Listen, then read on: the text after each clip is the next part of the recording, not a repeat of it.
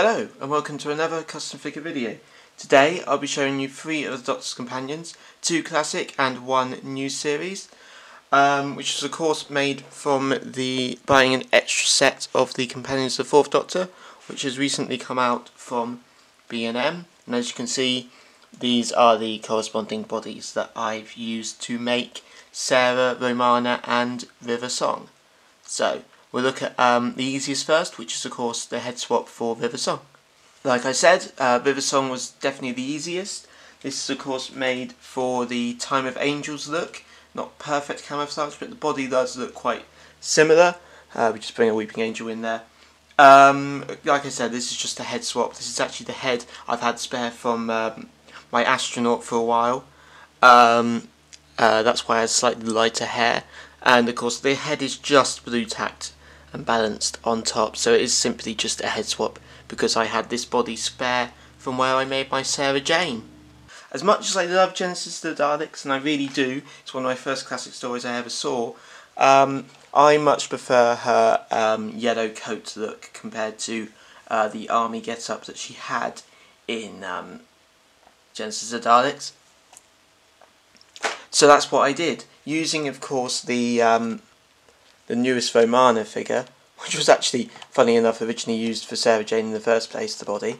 I was able to take off the scarf, boil and pop the heads off of both the other figures and then switch Sarah Jane's head onto this body. And then it was just a repaint from there, which I'll take you through now. So, looking at the head first, this wasn't changed at all.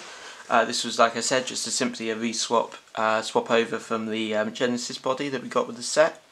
So moving down to the coat, this is of course just being painted a yellow, but in order to get away with the pink and the pink details that were on the original Romana figure, I did originally paint the coat white and then painted the bright yellow on top. I later realised that yellow was very very yellow, so I just did a little bit of just a grey wash over the top, just because she spends most of her time in the Sontaran Experiment, rolling around in mud, and especially at the start of Genesis of the Daleks as well. So yeah, just to make it a little bit dirtier, I gave it that grey wash. The yellow continues down to her trousers, because the version I was going for is when she wears like yellow waterproofs that match the coat.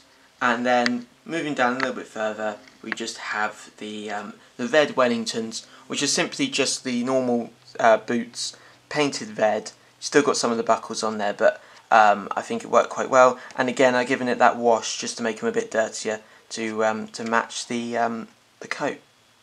So moving on to the jumper now, which I did originally think I was going to sort of milliput and sculpt a jumper on top, but instead I just went for painting over the top of the bare chest after removing the little skirt piece that was originally down here, which left me just with this body here.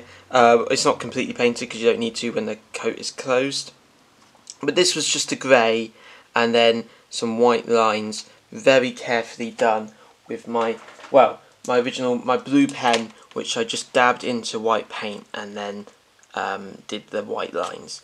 And when this still had some ink in it, that's why I did those 2 little blue triangles on top, just to get the impression of her grey jumper, which you can hardly see under the yellow coat anyway. And yeah, I'm quite happy with that. And of course this Sarah Jane looks really good when placed next to the Sontaran and Harry from last year's B&M sets. So overall, I'm extremely happy with how this figure came out. It's much more the Sarah Jane I remember from the classic series. I just need to now try and find myself a Genesis 4th Doctor with his big coat to go with these 2 here. Next we move on to Romana, from more of an approximation of what she wore in State of Decay. This was just because I had a few bodies left over. Of course, this was originally made from the spare Romana 1 body, and it was a head swap from, of course, her body in Destiny of the Daleks. It does make her a little bit taller than her Destiny of the Daleks body, but I do think maybe this body is a little bit short for this particular Romana. And then overall, it was mostly just a repaint. This original Romana, the second one, did come with a white shirt, which is what she wears. I didn't worry about sculpting on her black necktie because the shirt collar is open. So just moving on to painting. So painting is very, very simple. I simply just painted the jacket and the trousers a beigey, pinky colour like she wears in that story. And that was essentially it for that figure. I left the shoes white because she actually wears white shoes in that story. So that's it for painting. So like I said, this was just because I had the spare body left over and I wanted another Romana on the shelf. So it's just an approximation of what she wore in State of Decay rather than an exact outfit. I don't have a Season 18 Tom Baker, but when put next to this particular Fourth Doctor, she does look quite good. And like I was saying before, I think maybe the height difference between these two is much closer to the real actors than maybe the Sarah Jane body that they used for the B&M set. So yeah, like I said, I am happy with how this one looks. I just need to get myself a Season 18 Tom Baker to go with this one as well. So that brings us to the end of this video.